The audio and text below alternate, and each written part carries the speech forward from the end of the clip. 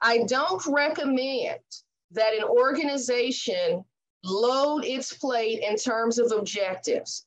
I recommend that an organization figure out what its program, what kind of behavior change your program will elicit within your constituents. What observable changes will you see?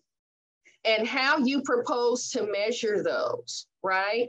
And when it comes to measuring those, I recommend that organizations, I realize we might not always have the most sophisticated tools, and I would argue you don't necessarily need them.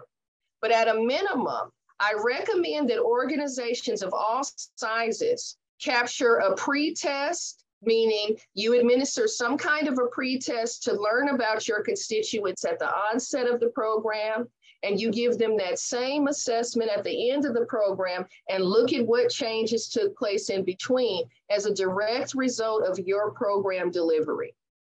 And you talk at depth about this because this is the part where a lot of organizations get dinged in terms of what they're asking for, right? And an ask, how much money you're asking for, and what kind of impact you can make within this grant term, right? I also recommend that organizations be judicious and honest and not overstate and underdeliver. And we'll talk a little bit more about that when we get into the live feedback session.